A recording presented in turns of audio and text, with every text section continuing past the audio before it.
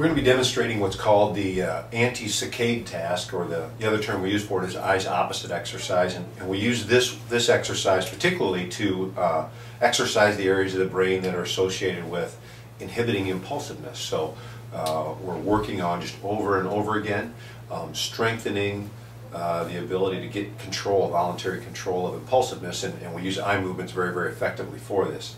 And so we'll sit face to face with the patient, and so I'm just going to sit facing Michaela, and kind of a comfortable distance, a couple feet apart here. And for this one, she's going to stare at my nose, and I'm going to hold my hands up to either side where she can see them pretty easily, and I'm just going to curl all my fingers down, except I'm going to put up my index fingers.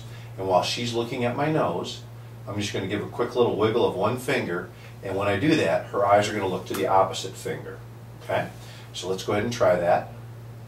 And then come right back to my nose. And she'll look just enough so that she can see, and then in less than 1 second, come right back to my nose.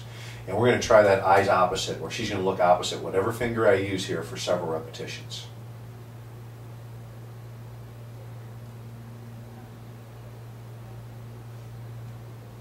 Okay, so she did 4 in a row, and then on the 5th one she had an error. She went to move the wrong direction.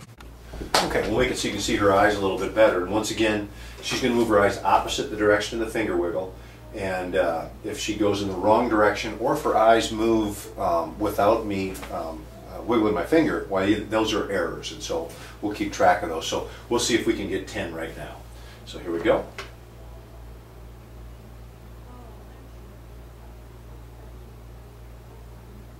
Okay, so on the 5th repetition we had an error. And we'll try one more time.